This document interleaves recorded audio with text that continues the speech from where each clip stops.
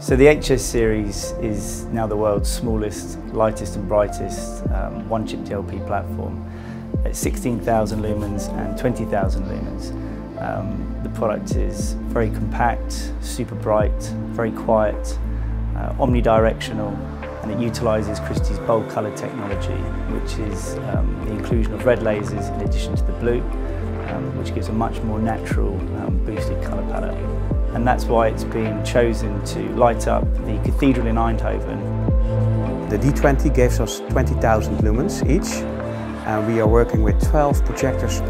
We need to carry those projectors up on a roof on the fourth floor, and at the end it's better to fill up 45 kilograms instead of 100 kilograms which it was in the past. In the content there is a lot of white and also colors, but white must be white at the end. So that's why we chose for the Christie HS series.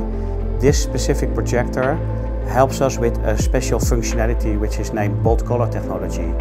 At the end your color gamut will be much more wider on the object.